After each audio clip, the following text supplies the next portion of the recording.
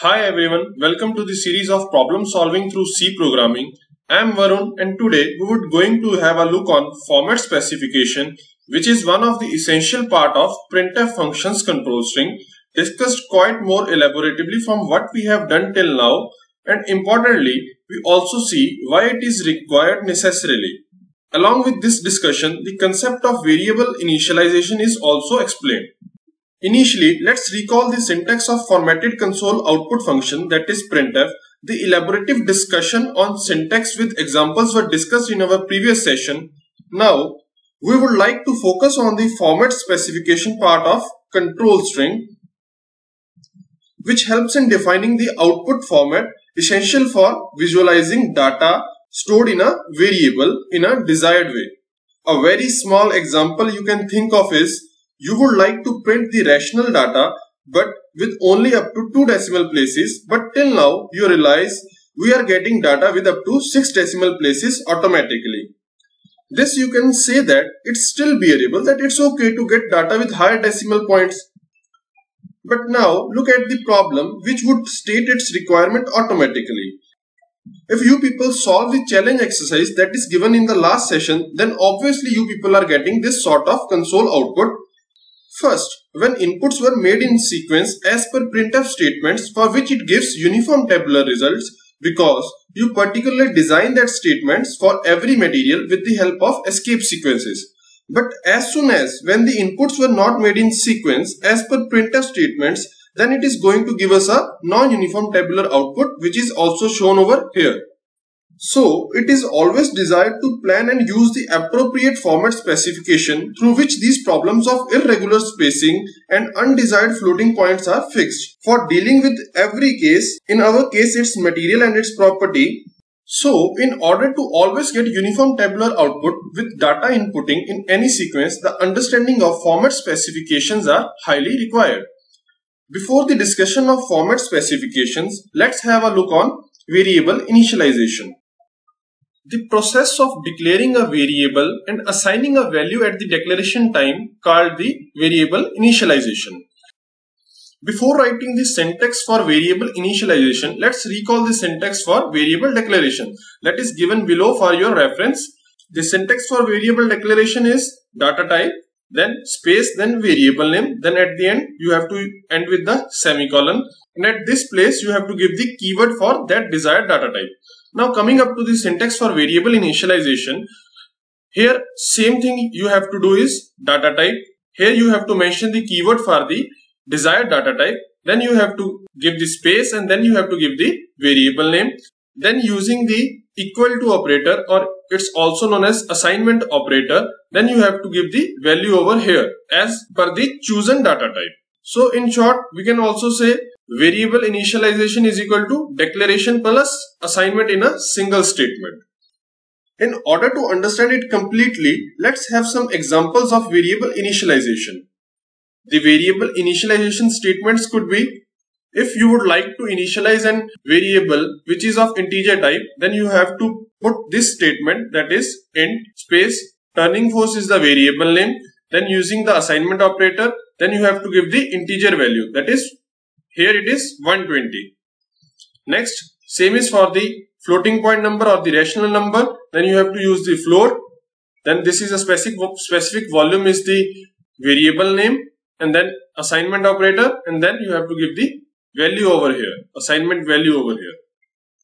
Then if you want to initialize a variable with only a single character, then you have to use the char, then variable name, then equal to, then within the single quotes, that single character you can put into those single quotes, then semicolon, that is the end of this statement. Then if you would like to initialize the string, or you can also say the word, then you have to write a statement char space character string. Here it is a variable name character string. Then within the square brackets you have to give the maximum length of word which needs to be stored in this particular variable. Like here we have 14 characters including a blank space, then I should assign here a 15. Then be careful while giving this value. If this value is lesser than this particular word length or sentence length, then it would generate obviously an error.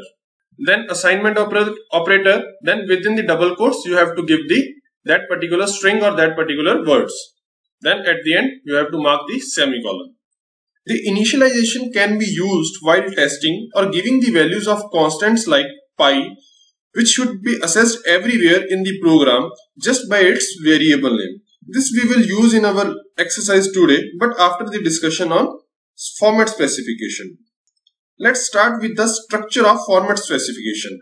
This is the complete structure of format specification part of control string. If we recall that how do we write the format specification previously, it's shown here. This is compulsory requirement which we were satisfying previously. So in syntax, it's shown in red font representing necessary arguments. As all other that are shown within the square brackets are optional arguments. If you insert the value into the argument, would give the enhanced or desired output, else it will give the output with the default formal parameters as we are getting previously. Now let's understand these optional arguments. Starting with the flags. Flag specifies output justification. These are some commonly using flags in the format specification structure. Minus, which would left justify the given field width. Plus or negative will proceed with the signed numeric item. 0, output is left padded with zeros instead of spaces. Then come on next optional argument, that is the width. Width specifies minimum number of positions in the console output. Now let's come to the dot precision. This particular optional argument specifies maximum number of characters to print on the console output. Length modifier, as it is not required for a while, we will discuss it later as and when it is required. Now next come to the type specifier. It's already discussed in so many sessions, but still for your reference I have put the commonly using data types and their type specifiers marked over here. For integer it's D, for float it's F, for character it's C, for string it's S. No problem if you still didn't get these particular things, you can just note it down these things.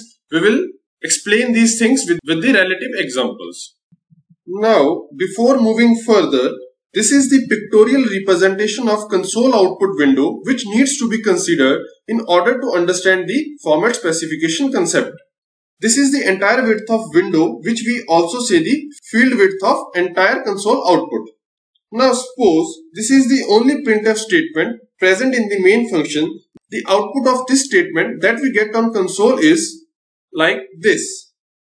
From this we want to make you clear that each character including blank space would occupy one position, or you can also say the one field. Remembering these things, let's have a look on some examples. Example is, suppose we initialize the variable named integer value with the integer data having a value of 2908. The different outputs from different format specifications are illustrated below. Let's have a look on first printf statement. This is the default format specification we are passing without any use of optional argument. The output we got is this particular thing. Moving to next.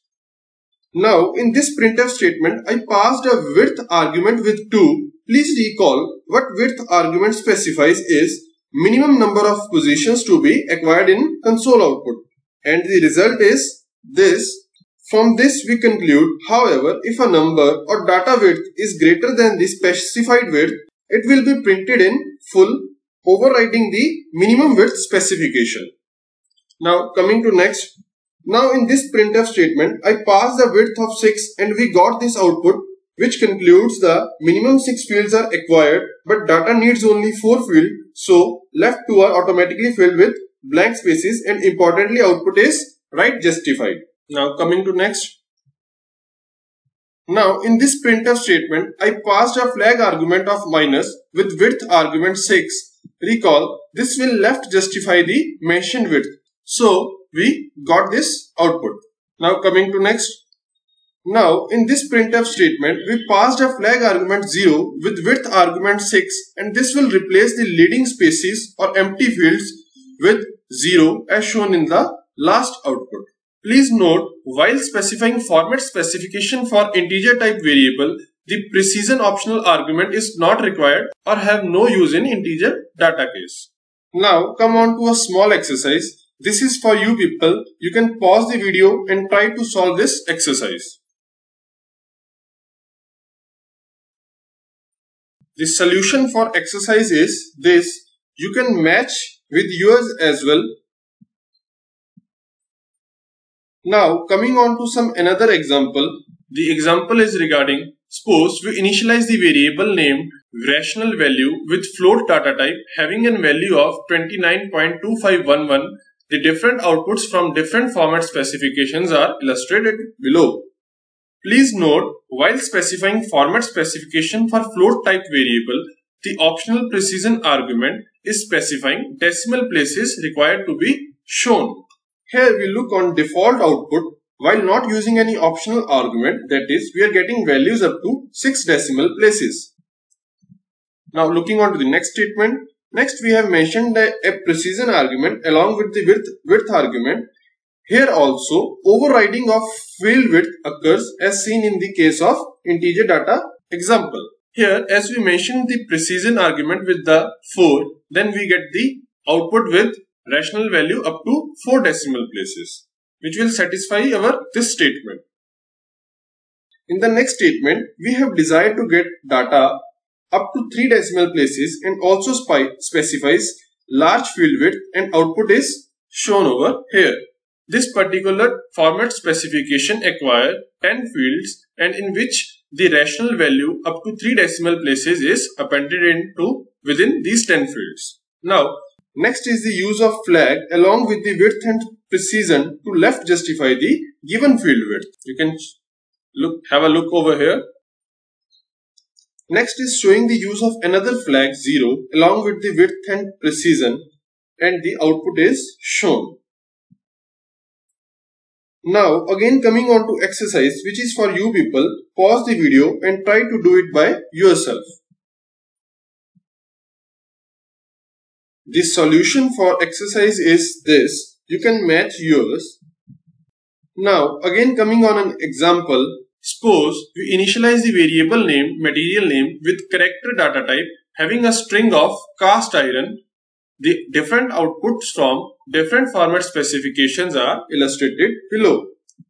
Let's have a look on first printf statement. Here initially we look on the default output while ignoring the optional arguments. Secondly, when we give the width argument, the output seems like this. Thirdly, when we put precision argument along with the width argument, to recall, here precision specifies the maximum characters or blank spaces allowed to print. So we get the output like this. As we have mentioned the precision argument with 5, then it only prints the first 5 characters, cast and then space. These are the first 5 characters which are allowed to print in this particular format.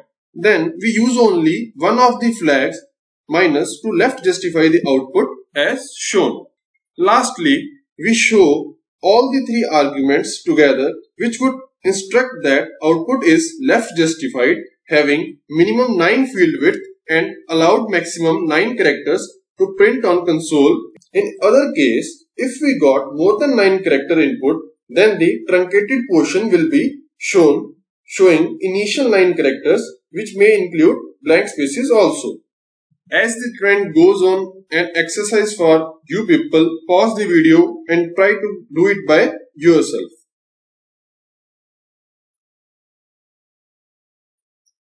The solution to the exercise is this. Here you can find the variable initializations, and then within the main function I have put some printf statements and also using format specification within the control string to get the uniform results. The thing to get note over here, for tabular printing, it is advisable to plan the format specifications by analyzing each column and is well depicted in the program and remains same throughout other statements, as if order changes, the console output didn't get affected from its uniformity. The console output we get after compilation is this, and we can see that the output is very much uniform as it is desired in our statement. Thank you for watching. For more videos, do subscribe my channel Mecheinside.